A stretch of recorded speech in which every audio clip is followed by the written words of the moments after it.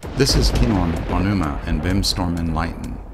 This session is on SketchUp from Program to BIM. In previous sessions, we auto-generated these three spaces from the Program to BIM database, or SEPs to BIM data, directly from an owner's database, with spaces and equipment. These are just three spaces, but you can generate hundreds if you need. Today, we're going to take them out into SketchUp. On the lower left, there's a plugins button where you can actually find plugins, and if you scroll down you see the SketchUp plugin that was developed jointly by Onuma and Trimble. In the 3D Warehouse link, if you go to the 3D Warehouse, you will see all the what's called the 1691 medical equipment library that is used by the Space and Equipment Planning System. So there's close to 1,000 objects here. You can obviously start a SketchUp model and download the ones you want. But the SketchUp process has a unique part to it that auto grabs the objects from the online library and places them into the model. So let's go back to the Program to BIM model here and select the SketchUp BIM XML.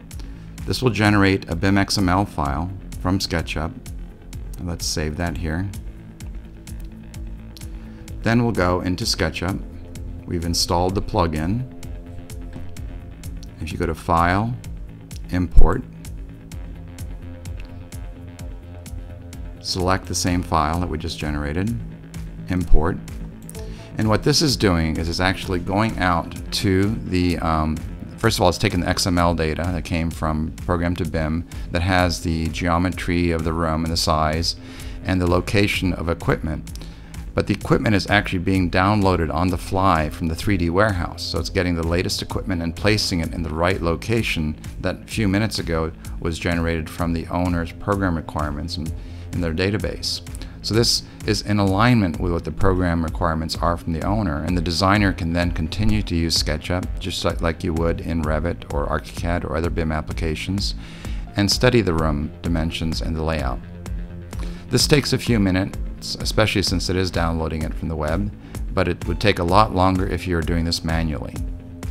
Once it's completed, you can actually rotate and look at the objects, and the objects are not only geometry, they actually have the attributes that originated from the owner's database as well. So if you opened up the individual objects, they would be there, and you can continue to edit.